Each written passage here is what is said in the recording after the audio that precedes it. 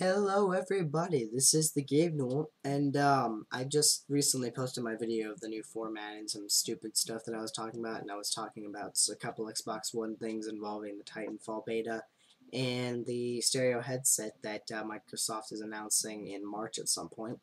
And I just now figured out that the Xbox One's February update, I figured out it just now started rolling out just actually probably about hours ago or something. So here it is exactly. Microsoft's first major Xbox One update is now rolling out to consoles worldwide. The update was supposed to be released earlier this week, but Microsoft pushed it back for unknown reasons.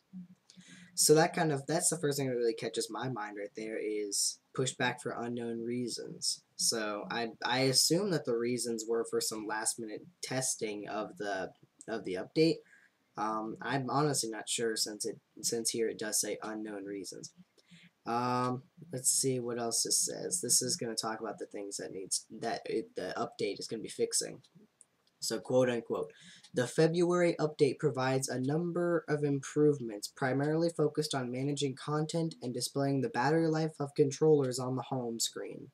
The update will allow Xbox One owners to see what has been downloaded and installed, and separates out the My Games and My Apps sections to make it easier to manage libraries of games and apps. It also adds an option to use a USB keyboard with the console, which is something else that's also nice. But the thing that catches my mind here is these things should have already been on the console when it came out. Like I shouldn't have to, if I had bought an Xbox One, which I don't have an Xbox One because I couldn't afford it at the time and can't afford it now. But if I had an Xbox One, I would have expected it to have the things that the Xbox 360 had and more. Maybe not have full access to like Twitch TV and all of that, but I didn't expect that really. You honestly can't expect everything there. They have to bring in some updates, like PlayStation has to do PlayStation Now, and they also have things like Twitch and stuff, and all those things. But things like displaying the battery life of the controllers on the home screen, those things were on the Xbox 360 for like such a long time. I don't know why that wasn't on the console already when it came out. And it's not like Microsoft didn't have time to work on it. They had plenty of time to work on it. If they had time to work on the cable TV, they should have had time to work on something as minimal as displaying a controller's battery life. Because it did that with the 360 and it still does that. I mean, yes, it's kind of primitive because it just has like the 4 bars for the battery life, but it still does it before the Xbox One does, which I don't know. It's weird. And another thing that should have been there is that the My Games and My Apps should have been separated already to make things easier to manage libraries and all of that. The option to use a USB keyboard with the console. Okay, I can understand that a USB keyboard isn't something that everyone's gonna want to do exactly right then, but the freaking My Games and My App sections. That's again. I'm just trying to get the idea in your head. The update will allow Xbox One owners to see what has been downloaded and installed. Again, something that the system should have already had at launch. I don't understand why those things could not have been on the launch. The USB keyboard, I understand. The rest makes no sense why they couldn't just push that into launch. It wouldn't have been hard. It's annoying. There's some stuff here talking about who's going to get the updates. Quote unquote, it's rolling out immediately, but that doesn't mean every console will be available to install it straight away. Microsoft notes that Xbox One owners who use the Instant On feature or mode will receive the update automatically the next time the console is turned off. That's the vast majority of Xbox owners, and the update will install during off-peak hours. Well, I don't know what to say about that. It's honestly that's one of the biggest. That's the one thing in here that's completely fine. I don't have any problems with that at all.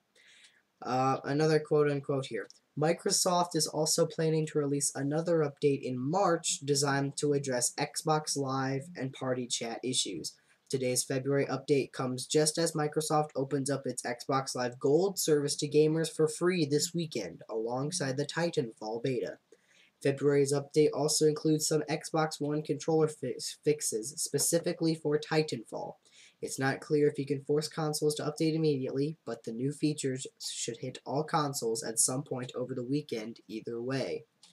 And the fact that they're able to get the amount of they update to the amount of consoles that are you need the update is it's nice that they can do that in just a weekend or so. Xbox Live Gold service for free over the weekend. That's a nice feature to have. Granted, I don't have an Xbox One, so I don't need it, but I mean, it's a nice thing for them to do real quick. The Titanfall closed beta, if you signed up for it, then you get to be in it. I imagine it's really cool. I've seen gameplays of it on the Xbox One, and it looks pretty freaking awesome. Like, when it comes out on 360, I'm actually going to be I'll try to get it over this summer. I can't actually get it at release. I'll have to get it like a few months after it comes out. So hopefully I won't be too far behind and stuff. So I should be earning money over the summer anyway, so I shouldn't be too far behind. Let's see what else they were talking about. Controller fixes specifically for Titanfall. This is what I was talking about in my stupid stuff in new video format video right before this. Is that what they were trying to do? Is the developers of Titanfall. I still can't remember what they're called. It's not Sledgehammer Games. It's Rebellion Games, I believe. I think it's Rebellion Games. Anyway, don't quote me on that though. I'm not 100% sure, but I'm gonna say it right now. Rebellion Games requested to Microsoft that they make a fix to the game of Titanfall involving the analog sticks, in which the further you moved the analog stick in any direction, the more sensitive it became. So I don't know why exactly that wasn't a feature before. I mean, I guess it wasn't an issue at the beginning, but they found a reason to make it an issue. So, but I mean, it's a game developer and they want something specific to their game that's as minimal as fixing sensitivity with the distance of a freaking analog stick push. That makes sense to me. That should be allowable, which of course Microsoft allowed it.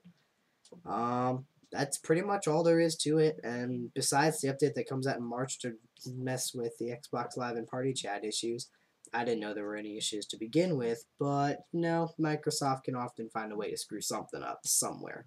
They did it with Windows 8, and they've done it with Windows Vista. Though I like Windows Vista because that's what my computer uses now. Even though Windows Vista does kind of suck at times because it's not that fast. But and then they messed up on what was it? It was Windows, not 2000 now. What is it? I can't. I'm not gonna mention. Okay, I'm gonna shut up now. Anyway, I'm gonna have to leave now. Anyway, you should make sure to rate. You should comment, and you should definitely subscribe. Something I want to ask any of my viewers is recommend me to any of your friends who would like to just see any dumb videos of mine because I could always use the extra publicity.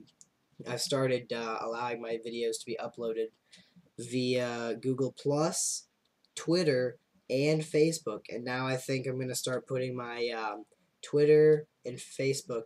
Yeah, I'm going to start putting my Twitter handle in the description box below the videos. So, all right, make sure to rate, comment, and definitely subscribe and recommend me to any of your friends or buddies or allies or Axis or Control Territories, whatever.